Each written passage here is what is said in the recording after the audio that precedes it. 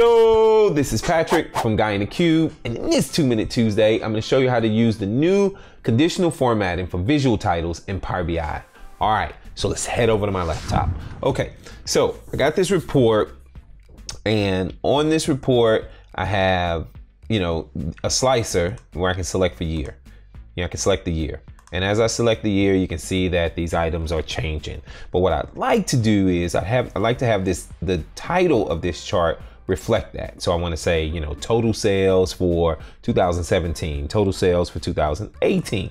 Now, before conditional formatting for visual titles was released, I could do this, but I'd use like a card or a custom visual or even a table to display this dynamic label. But now, and I have some videos that show you how to do it, so go check those videos out. But now I can put it actually in the visual itself. So let me show you how to do this. The first thing you want to do is create a measure. So I'm going to right click here. It's a new measure. I'm going to call this selected year, if I can type, right?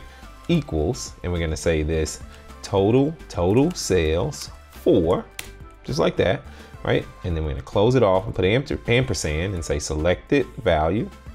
And we want to show the year. So we're going to say year. And then if no year is selected, we're going to say all years, just like that, right? And then I'm going to click on the checkbox here, validate my DAX. Bam, I'm ready to go. So then I select that visual. Once that visual is selected, open up the visualization pane, look for title, expand title out, hover over it, and you'll see these little dots, right? This little ellipsis, this up and down ellipsis. Click it, and you'll see an option for conditional formatting.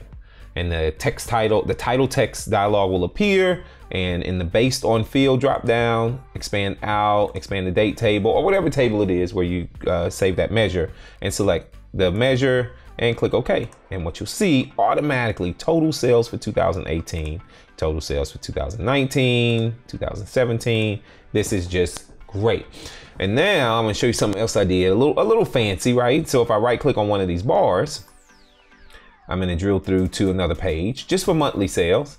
And I have another bar, a line graph here that I want to do the exact same thing. I already created the measure just ahead of time, so I didn't have to do all that typing. You can see monthly sales for this month and this year. And all I need to do now is click the line chart, go to the format option, expand out title, hover over it. You'll see the ellipsis appear, and then repeat the exact same steps. Just choose the monthly sales title.